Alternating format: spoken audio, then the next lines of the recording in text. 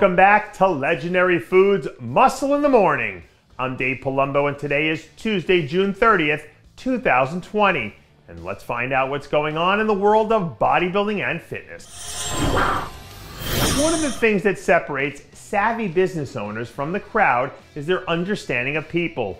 The smart ones know that you don't hire great employees, you create them. But when you're the CEO of your own one-man enterprise the way Sam Pearce is, building up the talents of your staff is a full-time gig.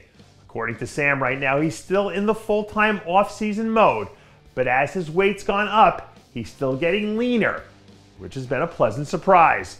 With so many things still up in the air right now, it doesn't look like Sam and his team have a show lined up at any point in the near future. But if he does decide to jump into something later in the season, keep your eyes on him as a potential game changer. One of the biggest keys to career and personal growth is avoiding the complacency trap. Human beings have a natural tendency to take their foot off the gas after they reach certain milestone moments, and learning to fight off that urge is a constant struggle no matter what level you're at, unless your name is Hassan Mostafa. Somehow, in the midst of having his entire plan for the season turned upside down, Hassan still looks like he's light years ahead of where he was last season. It's like he's got anti-complacency syndrome, and once he finishes fine-tuning some of the details, he could be in a position to make a major surge between now and December. You know how they say you never forget how to ride a bike? Well, some people never forget how to chase the pump. And if you don't believe me, all you have to do is ask Kerrith Baijo. It hasn't even been 2 weeks since Kerrith's been able to start getting back into his normal training regimen. And you could already see his body responding like he's someone that's done this a million times before.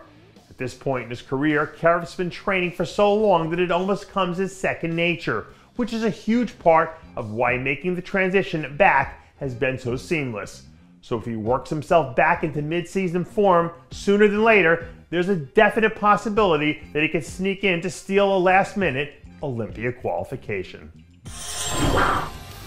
We've talked about how this year's Olympia is already the most decorated of all time on paper. And that was before we knew there was a potential two-time champ, particularly Erin Stern, that was going to be back in the mix. After almost 6 full years in retirement, it looks like Erin's decided to make a comeback to an IFBB stage, only this time as a bikini competitor. A few days ago, Erin posted an official progress photo on her Instagram, writing in the caption that she was excited to be 6 weeks out from making her bikini debut, not figure. That being said, 6 weeks out would put her on track to compete at the Tampa Pro, which adds a whole other layer to a show that's already stacked.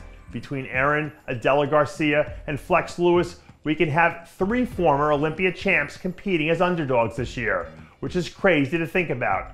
And if that doesn't make 2020 the craziest year of all time, well, I don't know what is. And that does it for yet another edition of Muscle in the Morning. I'm Dave Palumbo, reminding you to always be true to your passions, and make sure to follow us on Facebook, Twitter, and Instagram.